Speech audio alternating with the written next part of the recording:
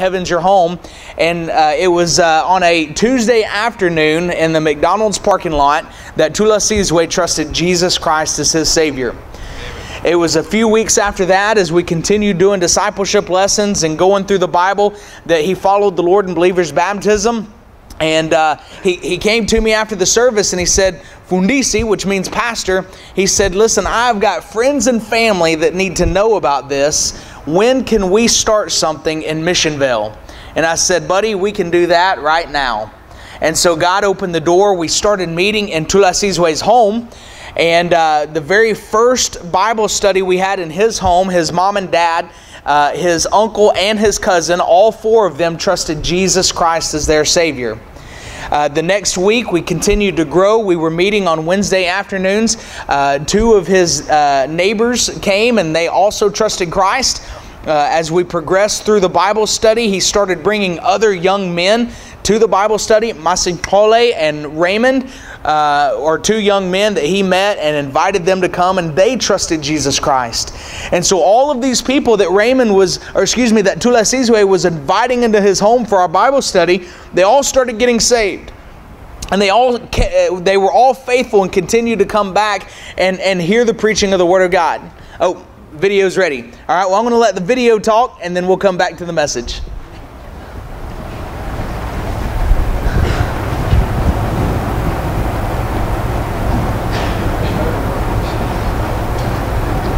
I met Tula Sizwe one afternoon as I was passing out invitations in the Missionville area, and he was sitting in his house doing homework, which was very unusual for a guy his age. Most guys his age are out playing soccer, or they're doing things that they shouldn't be doing and they're getting into trouble.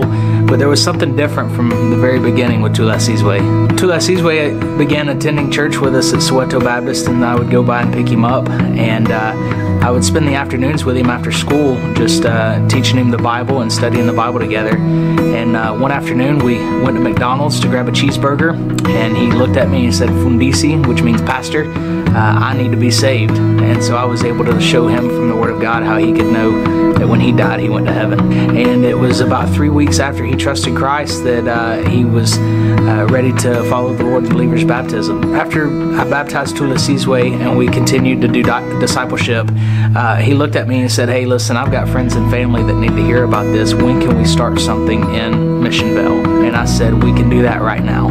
We began meeting in his home on Wednesday afternoons. At the very first Bible study we had at Tula Sizwe's house, his mom and dad and uncle and cousin all trusted Christ as their Savior. And these guys that he was bringing all started getting saved. He met Raymond in the gym before the Bible study and said, hey, I'm about to go to this Bible study, come with me. He met Masimpole at school and told him about what was going on and invited him, and he came. Things that might make you question whether or not you're being effective or you're being used great enough, all those questions are out the window when I get to see a young man like Tula Sizwe investing himself in others, seeing him with a passion and a burden to reach others with the gospel. It removes any doubt that God has me there and has him there for a purpose.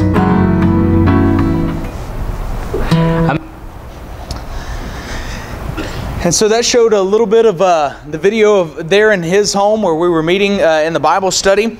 The three young men that you saw there, those were the young men that went with me in that first time that we were knocking on doors. One of the young man that was closest to me, his name is Likaya, and he's faithfully serving the Lord. The young man that was in the middle next to him, next to Likaya, he reached that age where he decided that the world was more appealing to him, and so he's left the church and left basically all of his training that we've tried to invest in him. And the third young man, his name is Awonke. Well, he is dead now, and he was 14 years old. Awonke was a young man that got mixed up with a bad crowd. They had just gotten back from their time in the bush, which is a ceremonial time, the rite of passage from boyhood into manhood. And Awonke, being 14, he didn't get to go, and so all of his friends are sitting there in a room, and one of the guys looks at him and says, "Tell this boy that he can't be in here to get out."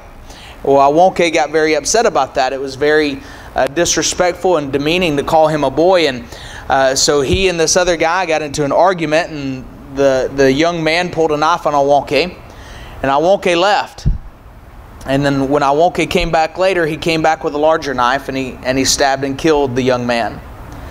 Awonke went and he turned himself into the police, and the police said, well, we don't have room for you. Come back when you're 18 and we'll deal with you.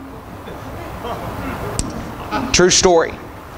Well, as time went on, the young man that died, his family was seeking vengeance after Awonke and threatening his life, and Awonke was having a lot of restless, sleepless nights. He was eat up with guilt. And to hear his family, his lost family, tell it, the spirit of the young man that he killed started visiting him in his sleep. And one night, Awonke got up from his bed, and he tied a rope around his neck, and he hung himself, and he took his life. And I can tell you story after story of hundreds of Awonkes in South Africa that will never reach the age of 20. As a matter of fact, the average life expectancy among the Xhosa people is 47 years old. And they have no hope outside of Jesus Christ. But because of your love and your investment, God has changed the lives of so many. He's brought into our life a Tulasizwe who could have very much been like Awonke. And Tulasizwe is now bringing other men, other young people to our Bible study and our church services, and they're getting saved. And that's all a result of your sacrificial giving and support of our ministry. So thank you for being a part of that. Take your Bibles for just a few moments and turn with me to the book of Philippians, chapter number 4.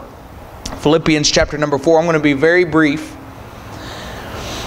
Yeah, I love the book of Philippians. I had the privilege to preach through the book in Xhosa, which was a challenge in and of itself. And so I took the entire book, and I would do my lessons, my messages in English, and I would sit down with a Xhosa man, and we would translate them together. And the goal eventually will be to where I can just think in Xhosa and not have to even touch English. But I'm not there yet, so pray with me about that. When we get back, we still have some more language learning to do. And we're excited about that, but I'm able to preach and teach in Xhosa as long as I have my notes with me. But I want to get to the point where, just like I'm speaking to you right now, I don't even have to look at the notes. I can just preach. And so that's the goal of us learning Xhosa. But preach through the book of Philippians, and I'll be honest, it became one of my favorite books. And I think one of the reasons is because it deals with my personal insecurities. Now, I know you're sitting there saying, well, you're a preacher. Preachers don't have insecurities. I'm just going to be honest with you tonight. Preachers are some of the most insecure people you'll ever meet. Ladies, I'm going to let you in on another secret. Men are some of the most insecure people you will ever meet. And do I hear any ladies say amen tonight? The truth is that... no, we don't hear that. The truth is that God is still doing a work in me. And there are lessons that we see in the book of Philippians that I have to constantly be reminded of. Not just once a year, not just once a month, but oftentimes day by day. And Paul challenges us, as he challenges the church there at Philippi, these lessons. In chapter 1, he talks about where he finds his identity. He says, listen, there's a group of men they're trying to add affliction to my bonds. I'm sitting in jail, and they're trying to say bad things about me. He said, but I want you to understand, whether they preach Christ in pretense or in truth, I choose to rejoice, and yea, will rejoice. He said, it doesn't matter what they say about me as long as they're preaching Jesus Christ and Him crucified. He goes on to say, he says, whether by my death or by my life, I just want Christ to be magnified in my body. He says, for to me to live is Christ. A lot of people, they'll find their identity, they'll find their place in this world and in this society by what they do or what they have. But Paul said, for to me to live is Christ. That's who he found his identity in.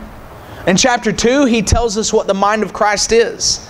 And he also encourages us to have this mind. He says, let this mind be in you, which was also in Christ Jesus, who being in the form of God thought it not robbery to be equal with God, but made himself of no reputation, and took upon himself the form of a servant, and was made in the likeness of men.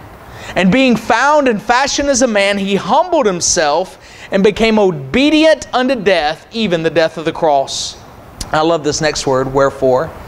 As a result of Jesus Christ leaving the throne of heaven, as a result of him humbling himself and being obedient unto death, as a result of his sacrificial life, wherefore God has also highly exalted him and given him a name which is above every name, that at the name of Jesus every knee should bow, of things in heaven and things in earth and things under the earth, and every tongue should confess that Jesus Christ is Lord, to the glory of God the Father. Can somebody say amen? Amen. Aren't you glad that one day we'll stand before our Savior, and because we've confessed him Lord Jesus, it's going to be a wonderful day for us.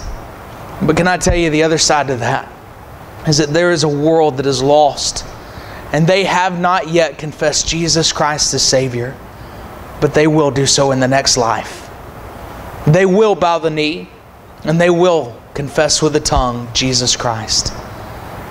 And that next moment they will slip into an eternal, literal, burning hell.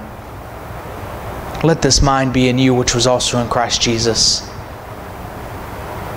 Be the servant that God created you to be, taking the gospel of the Lord Jesus Christ to a lost and dying world. In chapter 3, he gives us his spiritual resume. He says, listen, if there's anybody that has a right to brag as far as the world is concerned, it's I. He said, I was born of the tribe of Benjamin. I was a Hebrew among Hebrews. I persecuted the church. Concerning zeal, no one could touch me. If you were to look at my spiritual resume and I would turn it into the church, all churches would be fighting over me to be their pastor. I am the Apostle Paul. He said, but I counted all that but loss for the excellency of Christ. He said, yea, I counted it but done. He said, my greatest desire is this, that I may know him and the power of his resurrection, having fellowship with him even in his sufferings. You know, I stand amazed to that. I stand amazed today that there's so many that would claim to be Christians and they don't have a problem worshiping Jesus as long as it's within the realms of their comfort zone. But I wonder how many of us tonight would want to have fellowship with Jesus even in his sufferings. You see, because in the sufferings of Christ it may require your death. But that was Paul's desire, that he would know Jesus Christ so intimately that he had fellowship even in his sufferings. And then we come to chapter 4. In chapter 4, Paul is dealing with some issues here among two ladies.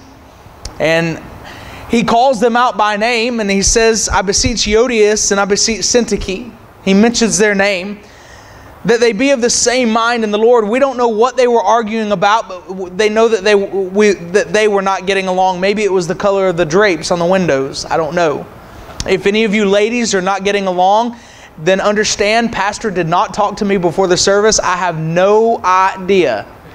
But Paul is dealing with two ladies who are not getting along. And he says, you need to be of the same mind. But here in chapter 4, there's three lessons that I want to point out to you that God has been working in my heart and oftentimes, day by day, has to continue to teach me. Begin reading with me in verse 1. It says, therefore, my brethren, dearly beloved and longed for, my joy and crown, so stand fast in the Lord, my dearly beloved. I beseech Euodias and I beseech Syntyche, that they be of the same mind in the Lord. I entreat thee also, true yokefellow, help those women which labored with me in the gospel, with Clement also and with other my fellow laborers, whose names are in the book of life. Then notice verse 4 with me. Rejoice in the Lord, and help me out with this next word, church. Always. You know, that's pretty good, preacher. You know, one of the hardest things in the world is getting a bunch of Baptists to do anything at the same time. That was pretty good. Let's try that one more time. Rejoice in the Lord. Always. Always. And again, I say rejoice. Now help me out. When is always? Always. Always. Very good. Pretty self-explanatory. What's another one? All the time. all the time, at all times. We are given the command to rejoice in the Lord always. It's pretty simple, right? You know, it's easy for us to rejoice in the Lord when everything's going our way. When the sun is shining and the birds are singing and there's a nice gentle breeze blowing outside. It's almost like one of the Disney movies where you have the birds delivering your clothes to you from the clothesline and they're draping it over your shoulder. It's easy for us during those times to rejoice in the Lord, but what about when the storms of life happen? You see, when trials come into our life, it's not so easy for us to rejoice in the Lord, is it? Lesson number 1 tonight: control your thoughts, or your thoughts will control you. Control your thoughts, or your thoughts will control you. You see, for us to rejoice in the Lord at all times, regardless of circumstances, regardless of what we're going through, what we're dealing with, regardless of what we have or do not have, for us to rejoice in the Lord, we have to focus on His blessings and not our circumstances. Rejoice in the Lord always. And then He repeats Himself, and again, I say rejoice. You understand tonight that your attitude or your disposition in life, it's a direct reflection of your thought life. What are you feeding yourself, or what you're feeding yourself rather, is what will ultimately come out. Rejoice in the Lord always. So, and then He tells us how. Look at verse 5 with me. He says, let your moderation, your testimony, your disposition be made known unto all men. The Lord is at hand. Verse 6, be careful for nothing. Stop worrying. If there are circumstances that you cannot change, then there's nothing you can do about it. We have to turn it over to God. It has to be in His hands. And we need to step back by faith and choose that today we may not like it, but we will rejoice in the Lord. Control your thoughts, or your thoughts will control you. But in everything, by prayer and supplication, with thanksgiving, let your requests be made known unto God. And the peace of God, which passeth all understanding, shall keep your hearts and minds through Christ Jesus. Verse 8, finally, brethren, whatsoever things are true, whatsoever things are honest, whatsoever things are just, whatsoever things are pure, whatsoever things are lovely, whatsoever things are of a good report, if there be any virtue, and if there be any praise, think on these things. So if we are to control our thoughts, then we have to understand that we are not to dwell on our circumstances. We're not to dwell on all the bad that we're going through, that we're facing. And we have to understand why there's trials that come into our life. James chapter 1 tells us this. It says, count it all joy when you fall into diverse temptations, knowing this, that the trying of your faith worketh patience. But let patience have her perfect work, that you can be perfect and entire, wanting nothing. You know what James says? He says it's the trying of your faith that makes you mature in your Christian life. It teaches you patience. It teaches you to be spiritually mature in the Lord. And it's the trying of our faith, we should count it joy. Control your thoughts, or your thoughts will control you. So we don't focus on the bad, we don't focus on the storm, we focus on the Savior, but we look at verse 8 and it gives us this list of things that we can think on, that we can put into our hearts and our minds, and it says things that are true and honest and just and lovely and of a good report. All of those things, that list there, it describes two things for me. Number one, it describes God's holy, infallible Word. You realize that right there in your laps and in your hands, you have the very words of life and of death. The Bible calls itself, the gospel is the power of God unto salvation. All of the answers to the questions that you have in life can be found written in God's holy inspired Word. The Bible says of itself that it's powerful and sharper than any two-edged sword that pierces even the dividing asunder of a man's soul and spirit.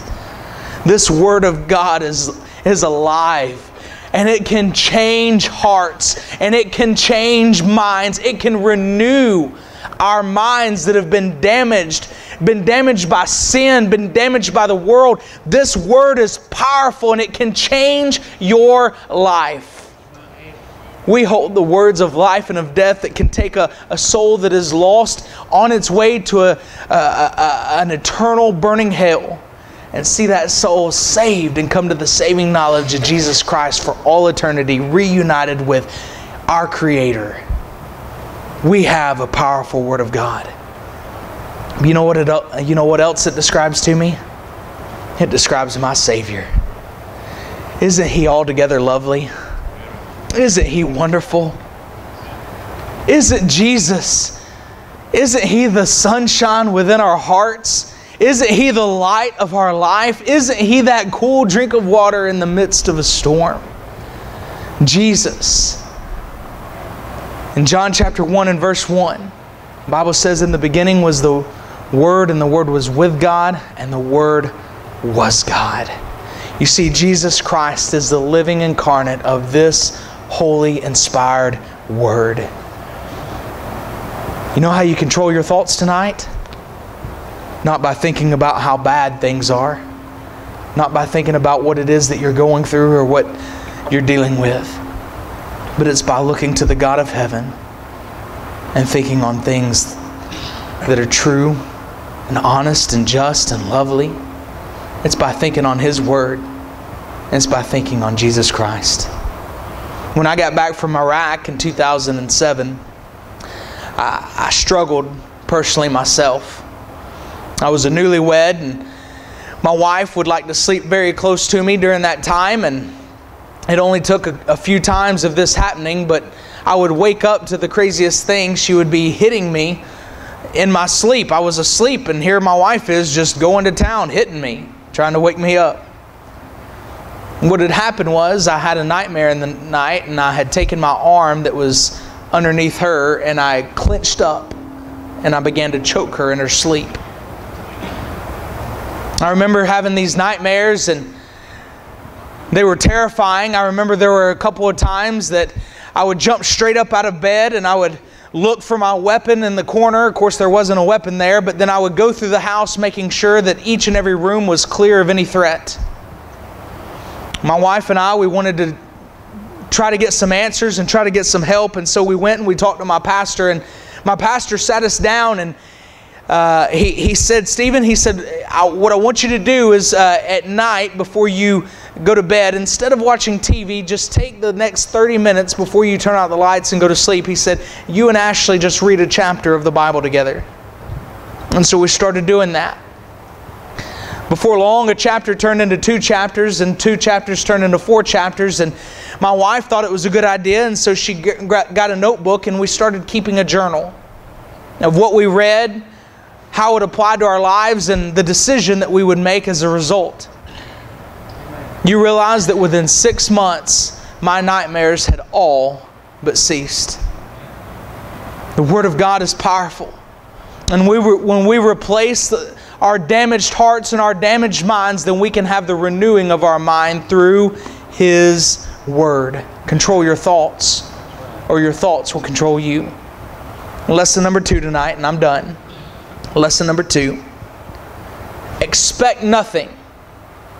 Expect nothing. And be grateful for absolutely everything. Expect nothing. And be grateful for everything. Look with me at verse 10. Paul says, but I rejoiced in the Lord greatly.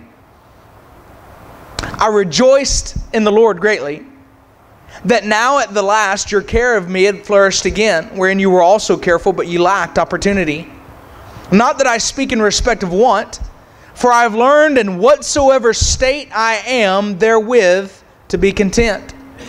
I know both how to be abased and I know how to abound. Everywhere and in all things I'm instructed both to be full and to be hungry, both to abound and to suffer need. Verse 13, I can do all things through Christ, which strengtheneth me. You see, we see athletes that take verse 13 and they like to put it under their eyes, or they like to put it on their baseball bat, and so when they hit a home run, they say, well, I can do all things through Christ which strengtheneth me. But you understand that that's not what verse 13 actually means. I can do all things through Christ. What is it talking about? It's talking about those things that he had just mentioned. I know how to live when I'm abased, when I'm low, and I know how to live when I abound, when everything's going right. I know how to live when I'm hungry, just as much as I know how to live when I've got plenty to eat. Paul's saying, listen, I have learned to enjoy 20-cent ramen noodles just as much as I enjoy a T-bone steak from Longhorn. Can somebody say amen? He said, because I have learned that my contentment, my joy, does not come from what I have. It doesn't come from my circumstances, but my contentment and my joy comes from Jesus Christ. All those things that he said, I know how to live when I don't have anything as easily as I can live when I have everything. Because I have learned in whatsoever state I am, therewith to be content, because my source of strength is not of this world. It's in the Lord Jesus Christ. I think of so many different people who are facing hardships, going through hard times. And I think about the marvelous testimony of grace that they have. We have friends right now that their greatest desire is for them to get back into China so that they can continue to preach the gospel. They had to leave China and come back to the States for a short time because the police were looking for them. I heard testimony of, was it Brother Patnaud, that was rejected his visa to get into China.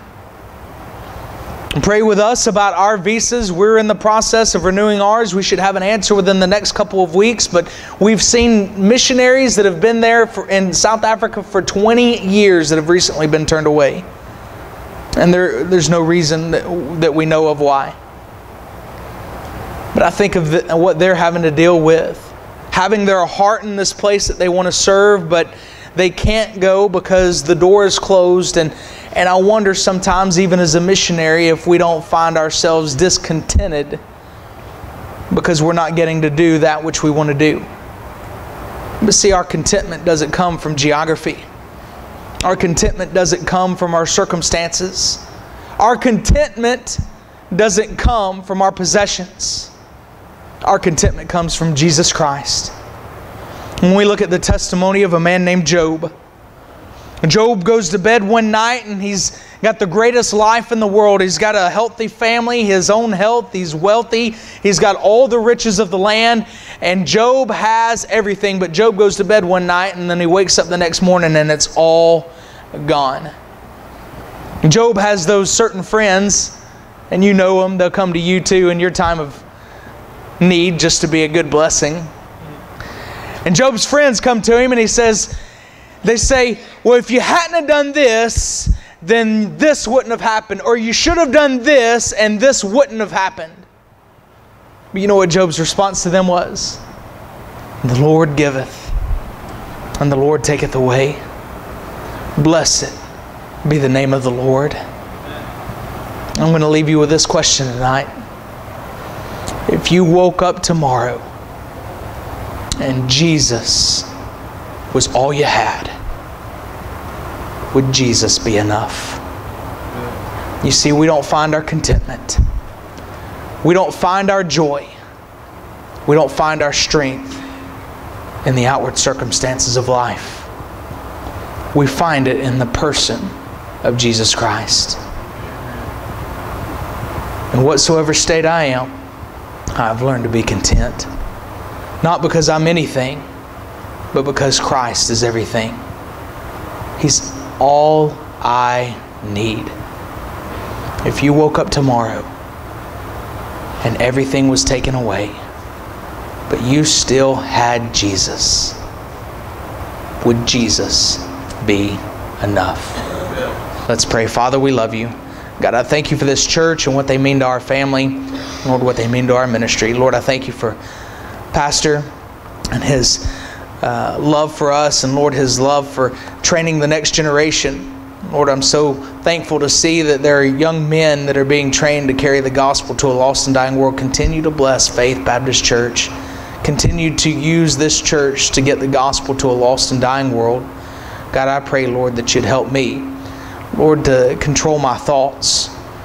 Lord, help me to find my contentment, my joy in you.